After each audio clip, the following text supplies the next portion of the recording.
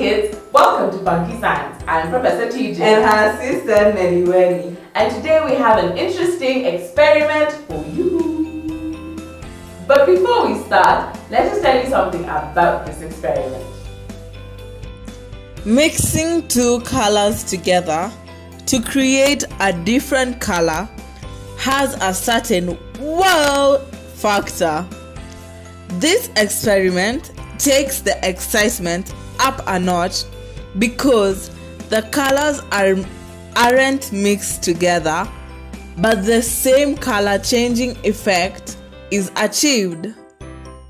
This is what we will require: blue and yellow food color, a large clear bowl, water, and a clear glass.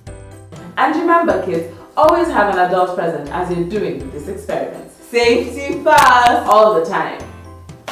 So now you ready? Yes. Ready to start? Yes. So what we're going to do, take the blue food color and pour some of it into our clear bowl.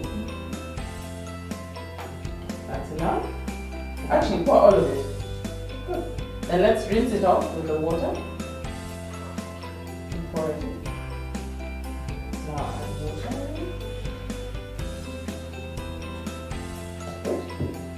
Then we'll now take our yellow food color and pour it into the glass and pour some water in. So pour all of it.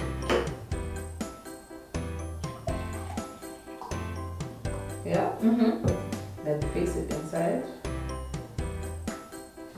And use the glass to see if it does. It does. Red, yellow, and blue are the primary colors of light. When you combine these three primary colors together in equal amounts, they will make white light. When the primary colors are combined together in different amounts, they produce other colors. These colors are referred to as secondary colors. In this experiment, when you look through two colors at once, the colors mix together.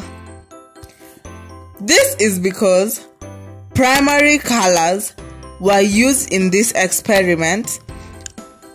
When we look through the bowl, they combined to form a secondary color.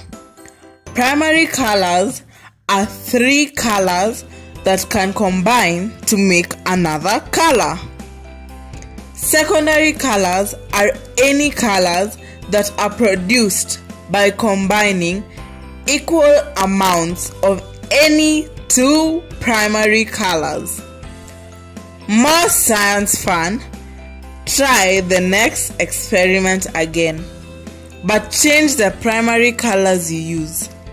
For example, red plus yellow equals orange, red plus blue equals purple. I hope you at home were able to do this experiment. We have blue fingers. This is all we have for you today. See you next time on FunKe Science. Bye.